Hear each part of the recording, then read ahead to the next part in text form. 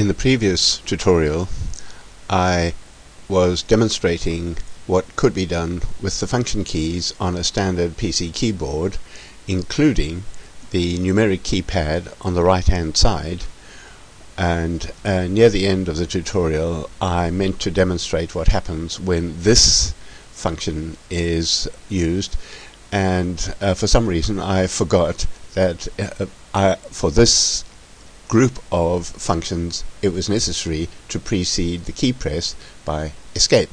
So I just pressed the key, and because I didn't precede it with escape, I got this function, which is load line instead of load range.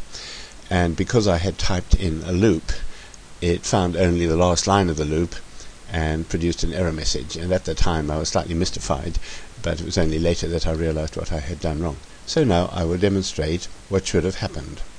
The previous part of the tutorial that I'm not going to repeat explained how to use the row of function keys at the top of the keyboard marked F1 to F12, and then the function keys in the middle of the keyboard, which may have this pattern or may have some additional keys, but typically include this pattern, the arrow keys.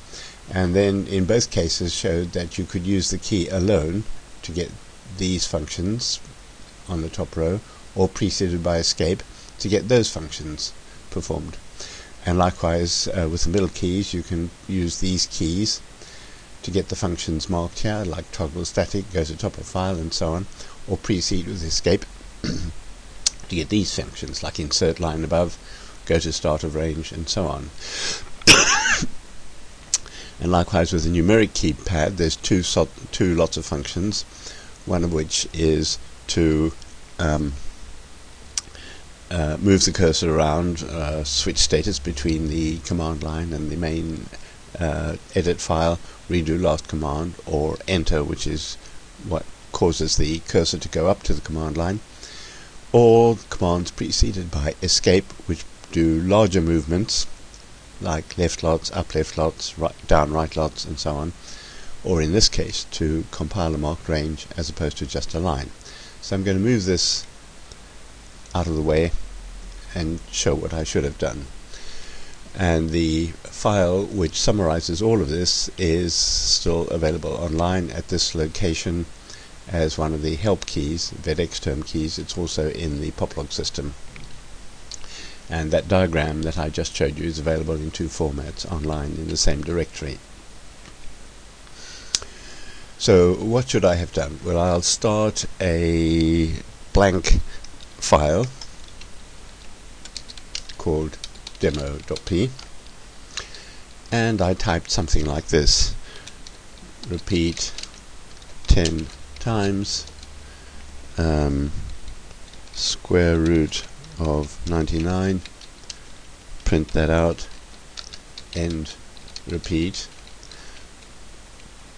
And if I just put the cursor on the square root of 99, then if I click on this key, which is the third one from the left on the numeric keypad on the right, then that will load just one line.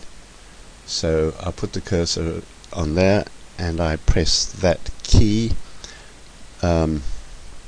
which has an asterisk on it on my keyboard, and it obeys that command, and the output goes into the output file.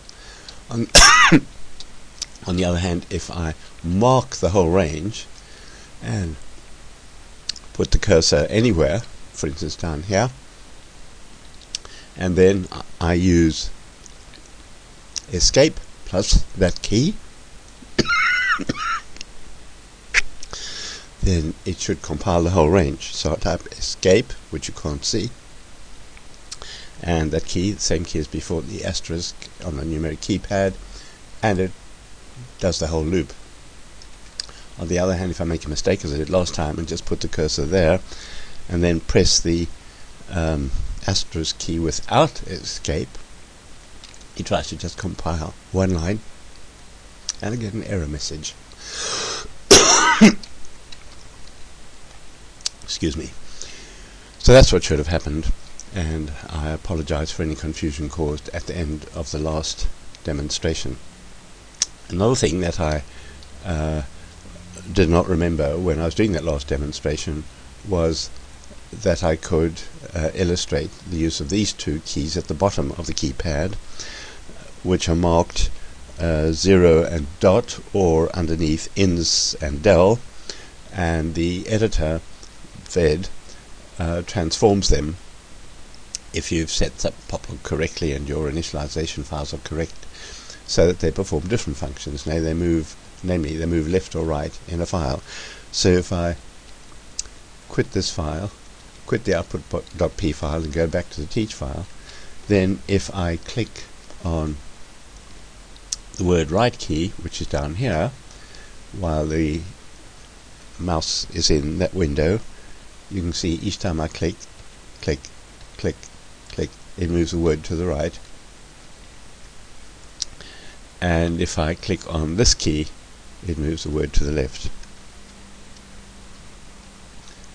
If I click on word right enough times to get it to the end of the line, what it means by word is what depends on the Poplog 11 definition of word, which can be changed because it's all programmable. But by default, for instance, it won't treat function keys as one word, where the function keys is hyphenated, as here, because the hyphen in Pop 11 is a separate operator from a set of letters. So it'll break function hyphen keys into 3 words. So I'm going to press 3 times. 1, 2, 3. And it's got to the end of the line. If I press word right again, it goes to the beginning of the next line. And I press again and it moves on. It'll treat the comma as one word also. So it's not treating words delimited by spaces, it's treating them delimited as they would be if read in as program text, which is quite useful when you're using the editor for programming. If I click on word left, it goes left, and at the beginning of the line, if I do it again, it goes to the previous line, and so on.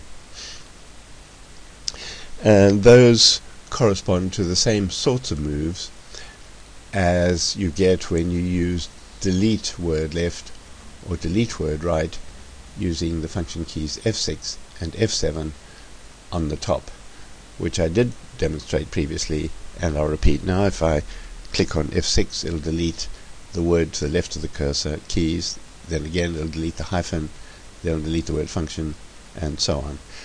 If I move it to the middle and click on delete word right, which is F7, it'll delete how, then delete to, and in this case, when it deletes things, it shifts everything to the left. On the other hand, if I first click on toggle static, which is this key here, the top left of that little group of function keys, I'm going to click on it, and it says static on. Now if I click on delete word right, which is F7, it leaves the space and leaves the cursor where it is. If I click on it again, nothing happens.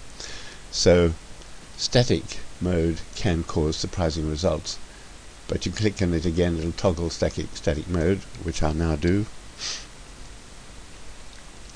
Static off.